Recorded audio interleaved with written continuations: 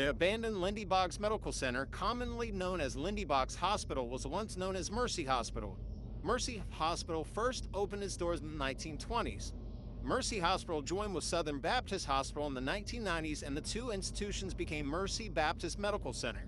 Lindy Boggs Medical Center was a 187-bed acute care facility.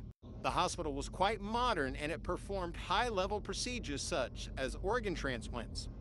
Hurricane Katrina crashed into the Gulf Coast in 2005. In the aftermath, about 1,400 people were killed. The loss of the critical infrastructure was a major factor in the death of so many people. The Lindy Boggs Medical Center was one of the numerous structures destroyed by the hurricane.